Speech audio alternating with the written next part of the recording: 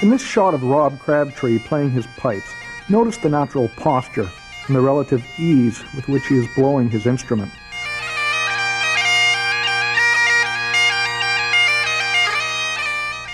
He looks comfortable and in control, not contorted or struggling.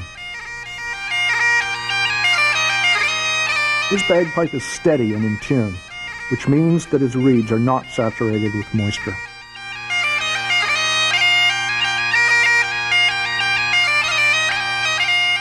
That marvelous playing is a result of years of practice and a good pipe bag. The pipe bag has much to do with whether your pipes will be comfortable to play and whether they will stay in tune for long periods of time. Today, there are two main types of pipe bag. The synthetic bag is a fairly recent development in piping. The bag is made of an airtight, yet water-permeable material. They require no seasoning or treatment of the bag. They come with pre-cut holes and attachments that make them easy to install. The second type of bag is the leather bag, cowhide or sheepskin. These have been in use for centuries and are the traditional bag of the Great Highland Bagpipe. The leather requires some treatment or seasoning on a regular basis for it to remain airtight. Holes must be cut into the leather and the stalks tied in. There are pros and cons to both of these bags, but over recent years, more and more of the piping community has gravitated toward the synthetic bag. So let's start with these.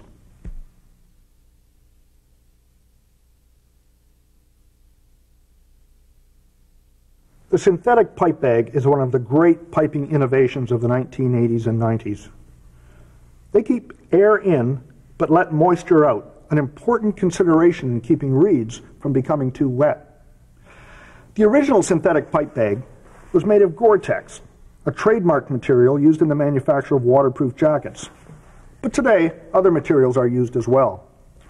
Synthetic bags come with pre-cut holes and rubber or plastic grommets or collars that make the installation of the stalks quite easy, even for an inexperienced piper. They require no maintenance and no seasoning to remain airtight, and they will last for years. As a result of their ease of use, they're particularly desirable among more casual pipers. Okay, now, if I wanted to look like this guy, I'd have to play him quite a bit higher there than I had him before. Maybe if I do that, it'll go a little bit better. Okay, right. Holy, geez, that's a lot lighter back there than I thought it was. Synthetic bags do have some disadvantages, as Duff just discovered. The first one is the lightness of their feel. Some pipers playing them for the first time are struck by the sensation that they're about to throw their pipes over their shoulder. Having said that, some of the best players in the world play synthetic bags, so I can assure you it's something you become accustomed to. The second concern is that some pipers say they have a bit of difficulty cutting off their pipes at the end of a band performance. But again, some of the best bands in the world are playing synthetic bags. The third concern comes into play if you're practicing your pipes more than 45 minutes or an hour a day. If you're using a synthetic bag, you're liable to have moisture problems on your reeds and in your drones. And moisture problems lead to tuning problems. And that is why the second type of synthetic bag we're going to talk about was developed. This is the canister bag, designed to circumvent most moisture problems. It was developed in the mid-1980s by Jeff Ross in Australia. He's one of the great piping innovators.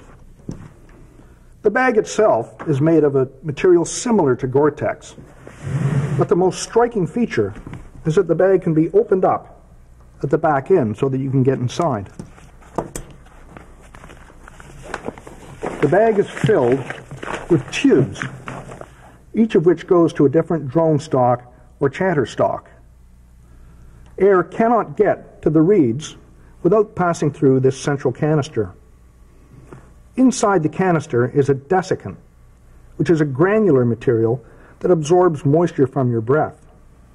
Wet air from your breath passes through the canister and comes out much drier than it went in. This results in far fewer moisture problems in your reeds. Every few days, the piper removes the canister, dries the desiccant, and replaces the canister. This is a great system for pipers who play a lot but demand extraordinary steadiness out of their instrument. The tonal results are well worth any added cost or effort this bag may entail.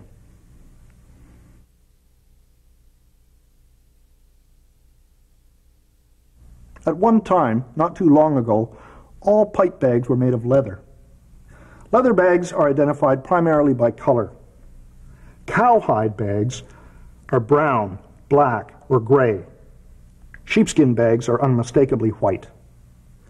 Cowhide bags are reliable, inexpensive, and long-lasting. They are the workhorses of Highland piping. Their disadvantage is that they're not great at dispelling moisture. If you are a wet blower who plays for 45 minutes or an hour or more a day, you'll end up with wet reeds and unsteady bagpipes. However, if you're a casual player who doesn't want to spend too much money on a bag, wants to play a natural bag, and doesn't want to have to do a lot of pipe bag maintenance, hide may be for you.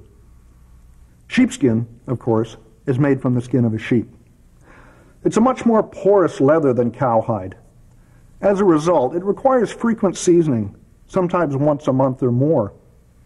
The upside of the porous leather is that it's excellent at dispelling moisture from inside. If you're a wet blower and play quite a bit, you won't have as many moisture problems with sheepskin as you would with cowhide. If you don't play frequently, you'll spend a lot of time seasoning your sheepskin bag. Sheepskin is expensive and it's not long-lasting. An 18-month to 2-year lifespan is quite normal. Once you see seasoning starting to seep through the skin and appear on the outside of the bag as a wet spot, it's time for a new sheepskin bag. Speaking of seasoning, we'll have a seasoning demonstration at the end of this video.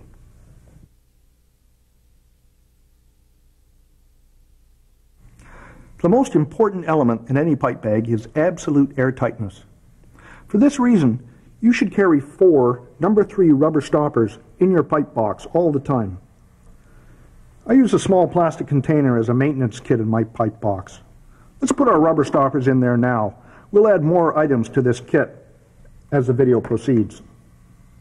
Periodically, and especially if you're having trouble blowing your bagpipe, you should remove all your drones and your chanter, maybe even the bag cover. Cork up all the stalks and blow the bag up as tightly as you can. Set it aside for 30 seconds. If after 30 seconds you can put another full breath into that bag, you have a leak. If you're playing a synthetic bag, you may find a leak in a grommet. You may just need to adjust it. If there's a hole in the actual fabric, you'll have to replace that bag. If you're playing a leather bag, you could have one or more of a number of problems. You could have a cracked stalk or a loose tie-in. You may have a leaky valve. If this is the case, you should hear air hissing out through the leak, in which case you can find it and fix it. If all is quiet and the bag is still leaking, season it. Season it well. Rub the seasoning into the skin and into the welt. Blow it up tightly again. Try the 30-second test. If it still leaks, you may want to check the welt carefully. If you see seasoning coming out between the stitching, you have a leak. If you don't see seasoning, you may wish to apply some soapy water to the whole welt. If the soapy water bubbles up in the stitching, then yes, you do have a leak. This may go away with repeated seasonings and the bag will be okay. If it doesn't, try applying some silicone sealer or some aquarium cement. This will temporarily solve the problem. Ultimately, however, you'll have to replace this bag.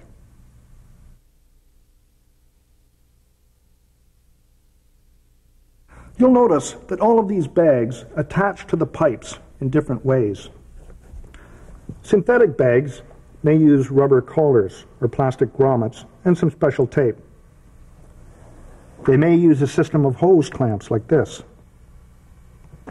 In almost all cases, they will come with very explicit instructions on how to install them. This is not true about leather bags. Leather bags rarely come with instructions. Usually they don't even come with the holes cut. Tying in a leather bag is one of the great challenges of bagpipe maintenance. It's perhaps best left to the dealer who sold you the pipes. Maybe you have someone in your band who can help you tie one in. If you have to put one on yourself, there's a short bag tying in demo at the end of this video.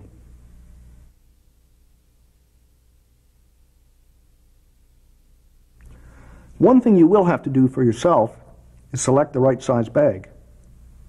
How do you determine what is the best bag size for you? One way is to try other people's pipes and pick the one that feels best. Bag makers tend to make their bags in pretty standard sizes. When the bag is laid flat, measure it from top to bottom, just behind where the middle tenor drone would tie in. Here are typical bag sizes. A small is 9 to 10 inches in depth. A medium is 10.5 inches. A large is 11 to 11.5 inches, and the extra large is 12 inches. There's a myth in piping that you should try to play the largest bag you possibly can because it will make your pipes easier to blow. This is not true. What will make your pipes comfortable and easy to blow is not a Zeppelin under your arm, but a bag that is comfortable and that suits you. I recommend that if you are 5'8" or less, you play a small bag. If you are up to 5'11", try a medium.